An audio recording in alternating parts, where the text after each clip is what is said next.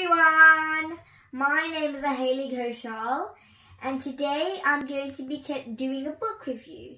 But before we do that, I'm going to tell you a bit about myself.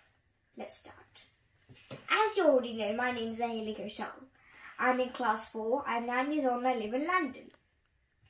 My favourite hobby is reading books. As you can see, there's a whole bookshelf full of them. I mostly like fantasy books or non-fiction. I also like books that have morals in them. For example, let's take, fairy tales. Once you get to the end of a fairy tale, there's a moral at the end, isn't it? So I would sort of call the book a lesson for the future generations. So that's what I like to do. As you know, I'm going to be doing a book review, and we'll do that later. So I also like to look at my globe a lot because I'm always looking for different places and landmarks. There's 2 reasons I like the globe. Number 1, because it lights up, and number 2, it's got pinpoint detail.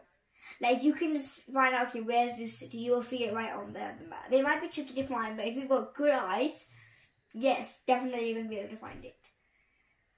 I also like to read books such as The Rebel Girls over here. I've got number 1 and number 2. I also like to read them because they've got quotes at the end from the girls there, from young to middle age to old, like only ladies, no men inside it. Mainly about the ladies.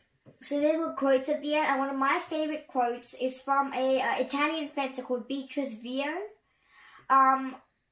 And I always bookmark that page because as a child, that Beatrice Vio there, she had a very hard life.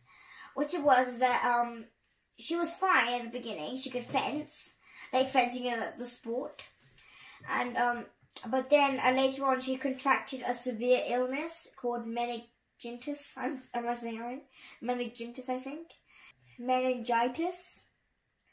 And basically what happened was it attacked the spinal cord and the nerves in her brain, which meant she couldn't move. So when she got to the hospital, she was fighting for her life. That's what the book says.